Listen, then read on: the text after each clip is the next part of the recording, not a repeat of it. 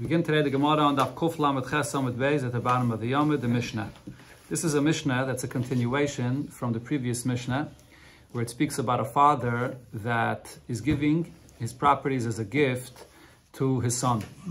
And he gives it in such a eifin that he writes clearly that it's Mahayim La'acha Misa. Maybe you don't have to write that clearly, but the point is he's giving it that the body of the property is already given to his son from now. But he wants to keep for himself the fruits, the usage of the property until he passes away. Okay, so the Mishnah before spoke about if you could sell it, if you can't sell it. Over here the Mishnah goes on to speak about this exact case, other halachas that apply. So the father in such a case, when he sold his property, Tailish umachel, he pulls off the fruits from the tree and he can give to eat l'chol mi sheyirtzeh, to whomever he wishes. Because the fruits, the usage of the property is still his. Umashi hiniach talosh, and then when he passes away, whatever fruits are left in the property that are already detached from the field or from the ground, hareo shel yarshin, that will belong to the inheritors of the property, not to this son that he gave the property as a gift to. He gave him, and he has the body of the property. And then when he dies, so the son gets the body of the property with all these fruits that are attached to it. But the fruits that are already detached, those are the paytas that belong to the father. And therefore it goes to the Yarshim, not to this son that got this gift. So what do I see from this Mishnah? Talush in. Those detached fruits will go to the Yarshim, and not to this son that he gave it to. But when the father dies, there are fruits that are still attached to the trees of this property, so that will belong to this child that he gave it as a gift to. So one asks in this, but Tanya, in another brisa we learned that it says exact opposite. Now this brisa here is also talking about this kind of case where a father gave the property to his son and he keeps the fruits for himself and the body of the property already belongs to the son. And then this brisa is talking about a case that the son, when the father was still alive, the son went and sold the property to somebody. Okay, so now what happens when the father dies and you see that there are attached fruits in the field? So the buyer is getting this property. The son sold the property to this buyer. But the Brisa says, we're going to have to evaluate the value of the fruits that are here in this property, that are still attached to it, that the Lekeach is going to have to reimburse the Yarshim if he wants to take those attached fruits. In other words, even the attached fruits to the trees, to the field, still belongs to the father, just like the detached fruits are his. So too the attached fruits are his as well. And therefore, if this buyer, which is taking now the property because he bought it from the son, if they want to take the fruits that are attached to the ground as well, they're going to have to reimburse the other Yarshim for this. Or they can just give the fruits themselves that are attached to the ground, to the Yarshim. So this is the exact opposite of what we just said. In the Mishnah it says that the fruits that are talush, that are detached, those fruits go to the Yarshim. Over here it says when there's a buyer of this son that's coming in the place of the son and getting exactly what the son would get. Here it says that the way it works is, no, that even the attached fruits, he has to reimburse. The buyer that wants to take them has to reimburse the other Yarshim. So the answer is loikasha. It's not a contradiction. Kan bibnoi. The Mishnah is speaking about when it's the son himself, after the father dies, that's taking this property that the father gave him as a gift. So regarding a person's own son, we say that he takes the property and he takes all fruits that are attached to the property as well. Kan ba'acher. Here, it's not the son himself that is taking this, because the son already sold it to someone else. When it's someone else that's coming to take that property that the father gave a gift to the son, then that someone else is only going to get the actual property itself, not any fruits. Not only not the detached fruits, not even the attached fruits, he's not going to get either. That's also still part of what the father kept for himself when he kept fruits for himself. The Gemara explains the logic for this difference. The reason is because hoyel v'daita shaladam kroiva etzel b'nai. A person has more of a connection, more of a closeness to his son. And therefore, when a father is giving the property away and is giving the body of the property away and he's keeping fruits for himself, so if it's actually going to his own son, so then we estimate and understand that the person's intention is that his own son should get the body of the property and the fruits that are still attached to the property. Because he loves his son, so he wants him to get those fruits as well. But if it's not going to his son, if it's going to someone else, then we assume that the father's intention here is that that someone else should not get those fruits. even those fruits that are attached to the ground, the fruits should stay by him, or after he dies, it should go to the ones that inherit him, not to this other person that now bought this property from his son. So the Rashbam adds that the same would be, obviously, not only in a case where a son sold it to someone else, but also in a case where the father himself gave this property as a gift to someone else in the same kind of arrangement, that he's keeping the fruits for himself and he's giving the body of the property to that someone else. If it's not his son, over there we're going to say that even the fruits that are still attached to the ground after the father passes away will go to the father's inheritors, not to this person that he gave the gift to. This idea that the son gets the fruits that are attached to the ground, it's dafke his son, that he has a special closeness to. Yeah, but the Mishnah says, Yeah. That means that there's more than one Yerush. Correct. And he gave this. So this explanation over here, Kreva, so it's not, why should it go to the son that he gave the other one? It could go to any of the sons. There's other sons here, but this gift though, the gift of this field that he gave is to one son. So whoever he gave the gift to, the son. But not the Paytas. The field and the Paytas. Because the one that he gave the gift to is also a son, even if there's other sons as well. Maybe there are no other sons. Maybe the Yarsh in the Mishnah is speaking about his brothers or other Yarshim. But even the one that he gave the gift to is his son, which he has a special connection to. And therefore here we understand that he's giving him the karka and the Peiris HaMechubarim the karka after he passes away. Okay, now the next Mishnah will discuss the Chlal, the general halacha, benegei to Yerusha. Sagt the Heilige Mishnah, Hiniach, Bonim, Gedolim, Uketanim. A person after he dies. And the sons that are here to inherit him, there are sons that are Gedolim, and there are the sons that Ketanim, that are under Bar Mitzvah. So now, Eina Gedolim Misparnesin al Yedei Ketanim. The older sons cannot take a share from this Yerusha, and the Parnasa that the Mishnah here is talking about refers to them using the money for clothing and things that are similar to clothing. They can't use that on the expense of the portion of that the Ketanim would inherit. And on the other hand, v'loya ketanim nizoinin ala gedailim, and the little children cannot get fed food and take their share of this inheritance at the expense of the gedailim. So the point that the Mishnah is saying over here is, you have the gedailim and the ketanim, these are all children, and they all have to inherit their share of the inheritance equally. The nature, though, is that gedailim, the price, the expense for their clothing is more than the expense of the clothing of the children. And on the other hand, the price of the food for the children that eat more and eat constantly, and then a lot of the food that they eat gets wasted. So the food that we spend for the ketanim would be more than the gedailim. So therefore the Mishnah is saying, you can't allow the gedailim to take more money for their clothing on the expense of what the ketanim would be getting here. And on the other hand, you can't allow the ketanim to take more for their food at the expense of the portion of the gedailim. Rather, you have to divide it equally between all of them, and then from that equal portion that everyone gets, they will use it for whatever they need. So you divide it equally between them. Similar halacha, nasu gedailim, if the gedailim, when they got married, they're getting married, and for the expenses of the chasana, so they took out of the Yerusha for the expenses of the chasana a certain amount of money. So now yisua ketanim. Then so you have to also leave for the younger children that they should also have the right to take the same amount of money out of the Yerusha for the expense of their chasana. You're not going to go and then divide the Yerusha equally, even though the gedailim already took their expense for their chasana. You have to allow the ketanim to also take equally like the gedailim took. Now the Mishnah goes on, if the younger children come along and say, we want to get a share of the inheritance to get married, just like you got married. And the Rashbam explains, as we'll see in the Gemara will clarify what it's saying here, that what this means is, if the Gedailim did not take anything from the inheritance, the Gedailim got the money that they needed from their chasana when their father was still alive. And so they got a nice, the father took care of their chasana. And now the father passes away. Now the Ketanim say, we want to take from the Yerusha, just like what your father gave you when he was alive for the chasana. In such a case, Ein Shaim Elahem. We don't listen to them. What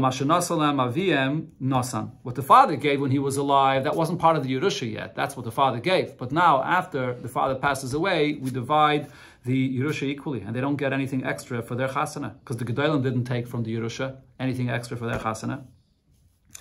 Now, a similar case, the Mishnah says, or similar halacha that is, as it applies to girls. A person dies and he has no sons. He has daughters, older daughters and younger daughters. So again, we say the same point here. The older girls cannot be misparnes, get dressed and buy clothing for themselves on the expense of the Yerusha that they're going to take away from the younger girls. And on the other hand, we don't allow the ketanes to get fed the food that they need, to take extra, more than the equal share that they were taking away from the gedolos. The inheritance is divided equally between the gedolos and the ketanes, and everyone takes and uses it for their needs.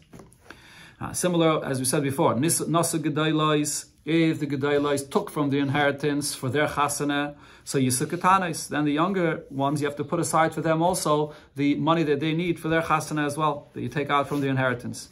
If the younger girls say, that we want to get money for our chasana, similar to the way you got money for your chasana. And again, the point here is, when the father was still alive, then we're not going to listen to what the younger ones are saying, because the older ones never got anything from the inheritance. They got it from the father when he was still alive. The Mishnah concludes, here, there's something that's stronger about the Yerusha of girls than the Yerusha when the sons, boys, inherit. Shahabanais, the halacha regarding daughters is, Nizainais alabanim. They're going to get fed from the Yerusha of the banim. The halacha is, as we'll see in the Mishnah Namad Beis, the first Mishnah of the next Perek, that when you have sons that yarshin, and it's a case where there's enough money now to feed the girls, so the banim take their Yerusha, but out of that Yerusha, the banis take money to get fed, to be able to live. This is actually a condition in the Ksubah. One of the conditions in the Ksubah is that from the inheritance, from the money of this person, the daughters are going to get fed. So they're taking it out of the inheritance of the banim. But ve'ein nizaynais ala banais. However, when there is girls, and when it's all girls, and you're going to have older girls or younger girls, we're not going to say that the younger girls are going to take out of the inheritance of the older girls that they should be fed from that Yerusha. If it's all girls, then they all get the Yerusha equally, and we're not going to feed the younger ones out of the Yerusha of the older ones. Dr. Gemara Amar Rave, so Rave said, Hi, God lachi, if you have the oldest of the brothers, the lavash v'chasim yibesa. So he dressed himself very nice, and he's taking this, where is he getting the money to dress himself so nicely? From the inheritance, from the house of what there is. So really he's taking from the what belongs to all of the children that are supposed to inherit here. So my David, what he has done is done. He's allowed to take clothing. In other words, he's not taking the fair share and then using that. He took out of the inheritance for himself to dress himself this way. So the Gemara asks, but how could you say this? Well, Anan Tanan, but this is exactly the point that the Mishnah said. You don't allow Gedolim to take for their expenses or their clothing out of the Yerusha on the expense of what the Ketanim would be getting. And says the Gemara, Masnisin Bishracha. The Mishnah is speaking about a person that doesn't work. He's unemployed. He's not doing anything. So what the point of here is that when this Gadol gets dressed on the expense and he's taking it from the Yerusha, so that's actually a benefit to everybody, because he's the person that's taking care of the whole inheritance. He's taking care of all the properties. Let's say it's a corporation or a company, whatever it is. So he's dressing himself properly in order to be able to deal with the business and manage with people. So that's for everybody's benefit that he's able to dress himself this way. So therefore he's allowed to take from the general Yerusha for this purpose. But by a person that's a shracha, he's not doing anything, and he's taking money for his clothing from the Yerusha, why should he be allowed to do this? That's what our Mishnah is talking about. So in this, the Gemara says, shracha, it's a person that's doing nothing, and we're allowed, Rav is coming and saying that, the Mishnah is, the Mishnah is coming and saying that he's not allowed to take for his clothing from the inheritance. Pshita, that's obvious. Why should he be allowed? He's stealing, he's taking more than the fair share. Answers the Gemara, I would think that Nichaluhu Dulei Ninvel. Still, the brothers, the siblings are happy that he's taking, so he shouldn't be despicable. He should be at least dressed like a mensch, even if he's not doing anything and he's not representing them in any way. But still, maybe they would be happy that at least he's getting dressed like a mensch, so they're moichel, they're allowing him to take. Mashmalan, therefore the Mishnah says the halacha that it's not this way, that we have to split the inheritance and then he can get dressed take from his share that he got, can't take out of the share of the inheritance from everybody. Nasu Gedailim Yisakatanim. Then the Mishnah said that if you took out of the money of the inheritance for the chasana of the older sons, so then for the younger sons, you also take money out of the inheritance for the chasana. Then the Mishnah went on to say that, no, the younger ones cannot have a taina, cannot argue to the older ones, give us for the chasana just like you got. Okay, so the Gemara here clarifies what the Mishnah means, as I explained it already in the Mishnah. It says the Gemara, Maika Omar. What is the Mishnah saying? Omar Rav Yudah, so Rav Yudah explains. Hachika Omar, this is what the Mishnah is saying. Nasa Gedoylem, La'acha Mises Aviyan. If the older sons, they got married after the father passed away, so they took money out of the inheritance for the chasana from the Yerusha, so then Yisakatanim La'acha Mises Aviyan. So the younger sons that are getting married later also, after the father passed away, they take money out of the inheritance for the chasana, just like the older ones did. But if the older sons already got married when the father was alive, and now the younger sons, after the father passes away, come and say, we want to also get married, and take money from the inheritance, the same amount that the father gave you when he was alive. And that should be out of the cheshbon of the splitting of the inheritance. Give us that amount like you got from your father. For that we don't listen to them. What the father gave when he was alive, so then he gave. He's able to give whatever he wants. He gave towards the chasana. But now the younger ones are only going to get according to the fair share of the Yerusha. And the Mishnah speaks about similar regarding the daughters, Gedailos and Ketanos. So here the Mishnah also said the same thing, that if the Gedailos took for their chasana, their share, so now the Ketanos can say that we also want to get our share for our chasana. So the Gemara here is going to bring a shaila that was asked and relate this back to our Mishnah. Shalach le avua bar genive le Rava. Avua bar genive, so he sent to Rava to ask him the following shaila. Yilamdeinu Rabbeinu, our teacher should teach us the following halacha. Lafsa va'ochla, a woman that borrowed money, and she used up this money, so now she owes money to someone. Now va'amda v'nisis, she went and got married. Now when she gets married, Baal, so the husband, so whatever properties this woman owns, what happens when she gets married? It goes into the possession of her husband. But now the question is, what's the status of the husband that received these properties from his wife? So Baal lekeyachave, the husband that when he gets these properties, is he considered to be like a buyer, that he bought these properties from his wife? That's his status. Or the husband, when he gets it from his wife, he has the din of a person that inherits something from someone. So here as well, the husband, he's not literally inheriting his wife. His wife is alive, but does he have the halacha like a Yiddish when he's getting the properties from his wife? Now, and the relevance for this is here regarding this loan that his wife owes money to someone. Could that lender come and not collect these properties from the husband? The Gemara explains. Do I say like that the husband is like a buyer and therefore milva al peh? Since this is a loan that the woman borrowed money from someone and it was not written in a document, it was just a loan that was just by mouth and there's no document for this. And therefore the rule by any loan that there's no document for is that eina goyvim and alakuchais. You can't collect such a loan from a buyer. Because a buyer, if you would allow any loan without any document to be collected from a buyer, then the buyer can never protect himself. He has no way how to find out that this loan exists, b'chlal. Right, so it's only a loan that there's a document about it, and there's a koil, and people know about it, so that's something that a lekeach can be careful about.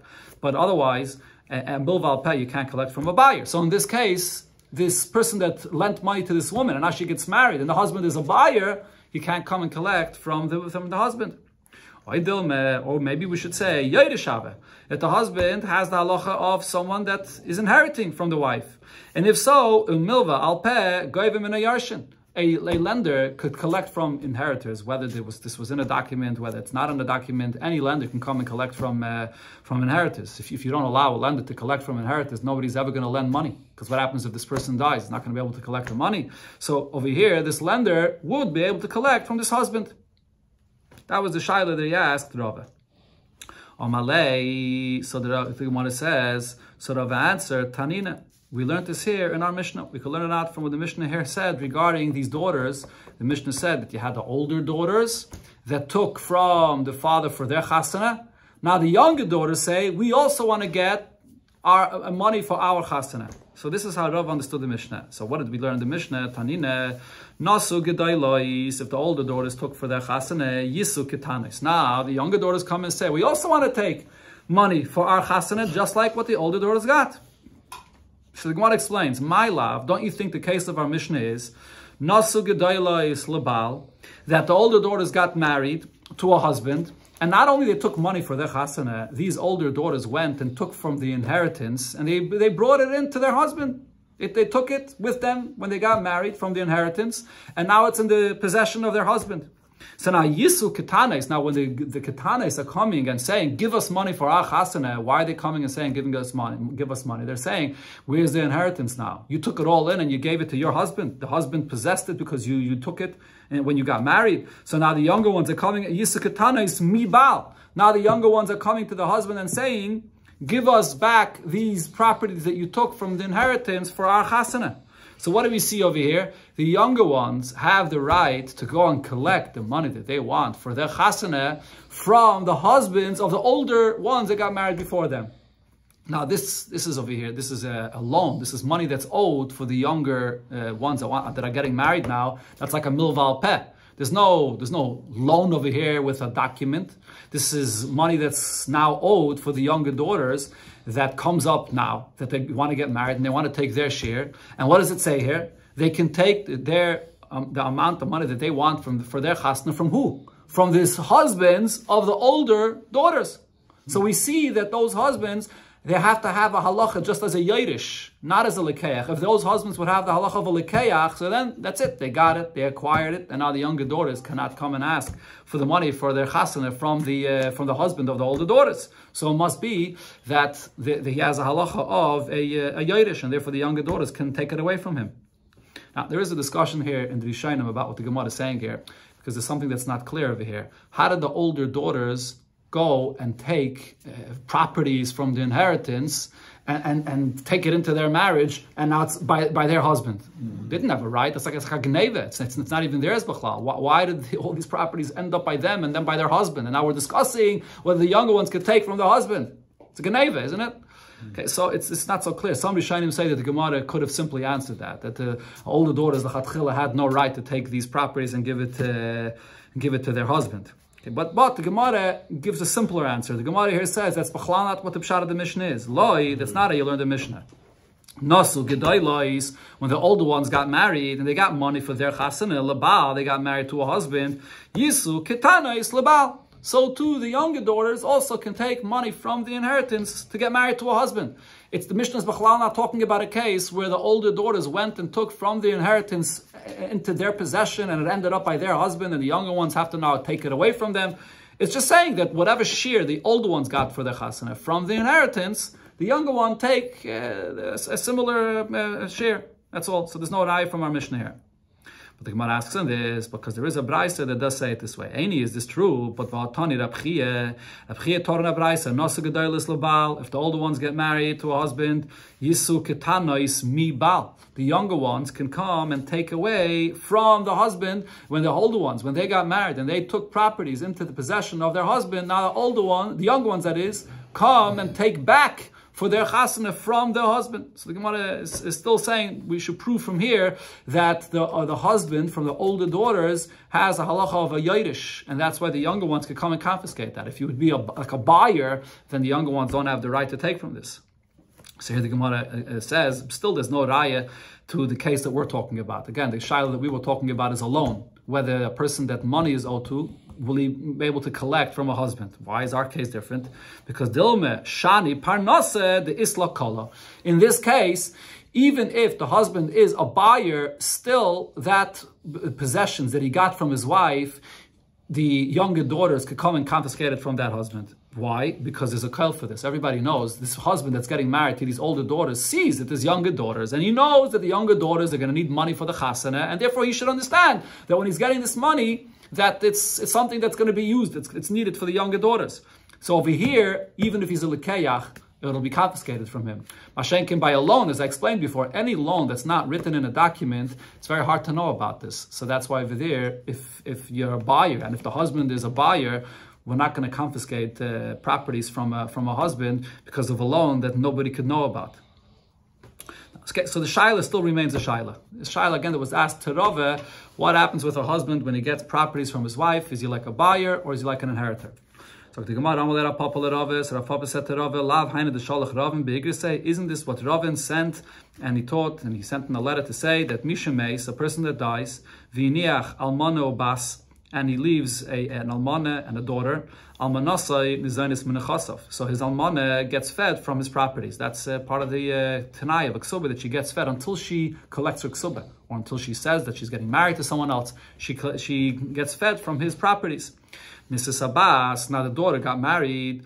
Now the daughter is the one that inherits him, and she takes the possessions. Almanasai nizainis menechasav. The almana still gets fed from this nechasim of her husband left, even though the daughter takes it. Meisabas. Now, even after the daughter passed away, what happens after? Who has now the properties of the daughter after she passes away? She got married, she took these properties, and now it's all in the possession of her husband. And now, after she passes away, the husband inherits the wife. So, so regarding such a case, he says, to me came such a kind of story, and I brought it to the Chachamim, and they said, that even after the daughter took this, she got married, and then she died, and now all the money is by the son-in-law, nevertheless, the almana still gets fed from it. So the Gemara explains, so now if you're going to say that the husband, when he gets all these properties from the wife, he's a yoidish, he inherits this, so he has a halach of a yoidish, so therefore even after he inherits it from his wife, nevertheless the almana still gets the mezainis that she's supposed to get from this money. But if he's a buyer, why would the almana get fed from these nechasim? The halacha of an almana that gets fed from her husband's possessions or properties is only the possessions and properties that are here still, not whatever was sold off. Whatever is sold to someone else, the almana does not get fed from this. So if now her son-in-law has the properties and he's like a buyer, so then the mother-in-law, the almana, should not get anything from this. So therefore from what... who's it over here that sent this halacha? Ravin that sent this halacha, we see that the husband has a halacha like a yoidish, and therefore the almana still gets fed from this. Abaye said about this answer that Rav Papa gave, Ilav the Shalach Ravin, if not for this halacha that Ravin sent to say, Anan lo yadinon, would we not know that this is the halacha? We have basically a clear Mishnah that also says the same point. V'atnan, we learned in the Mishnah. These are the cases where we say that it does not return back to its original owner in Yovel. And that is, when a Bechayr gets his double portion, so he doesn't go back to the double portion that he gets, he does not go back to the brothers in the time of Yovel. And the reason is, Rashbami brings, because it's called a matana. And regarding a matana, losses pli shnayim, this Tana, this Mishnah holds that the concept of yovel, when it goes back to the original owner, is when you sell. So it goes back to the seller. But when it's given as a gift, the halacha of yovel does not apply. So the b'chai gets his double portion as a gift. So the din of yovel does not apply. And also the Mishnah says, a person that inherits his wife. When a person inherits his wife, this is a Yerushim in Atayra. As the Rashbamir brings, we had it before in the Pedic here, that we learned from a pasuk that a person inherits his wife minat Torah, and therefore by inheritance there's no halacha of yovel. Okay, so what do we see here?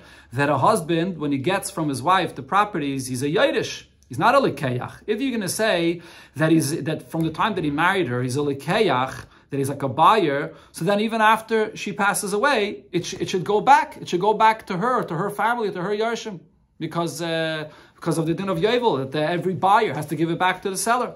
So here from this clear Mishnah, we see that a husband has a halacha of a Yoidish. Okay, so but Rav now says, on the other hand, over Hashtu the Sholach.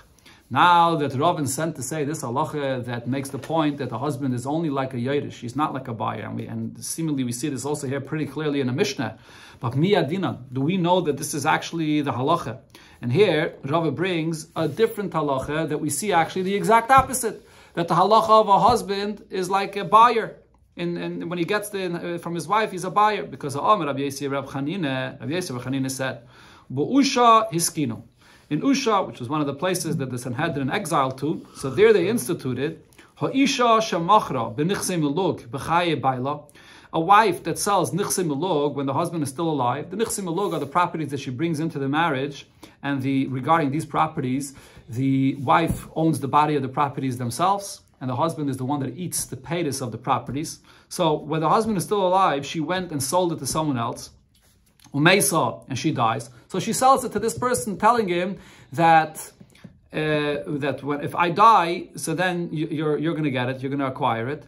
But the halacha is habal moitzi miyad alekuches. The husband can come to the buyer and say that I bought it before you, and so I'm the first buyer, because when I married my wife and I get the properties from her, the paytas, so I'm already considered then to be the first buyer of this property.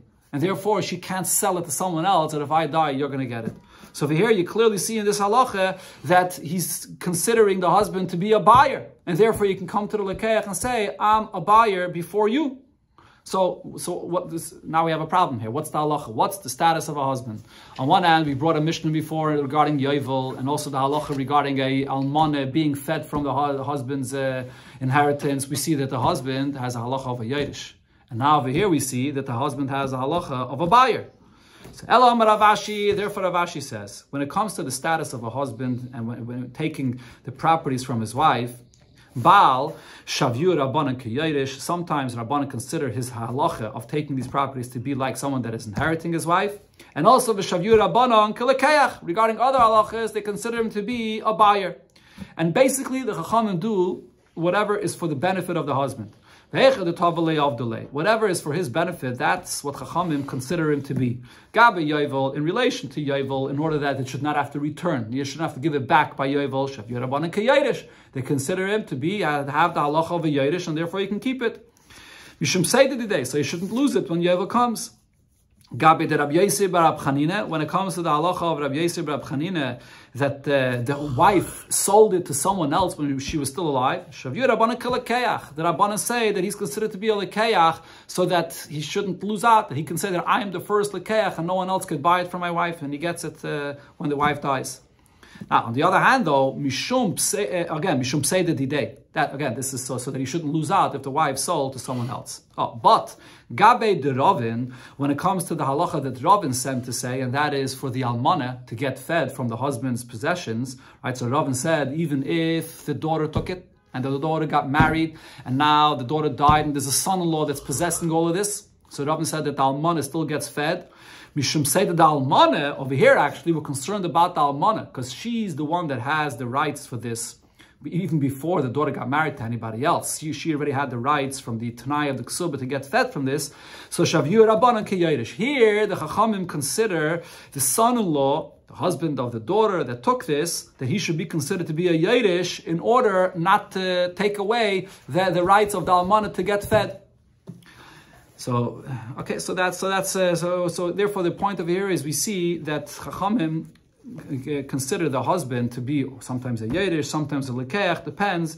Usually it's for the benefit of the husband, and by the case of the almana, it's for the benefit of the almana. They consider him to be a Yerish. When the Gemara first asked this question, the Gemara asked, is it a Yerish or a Lekeach? Why is it a Yerish?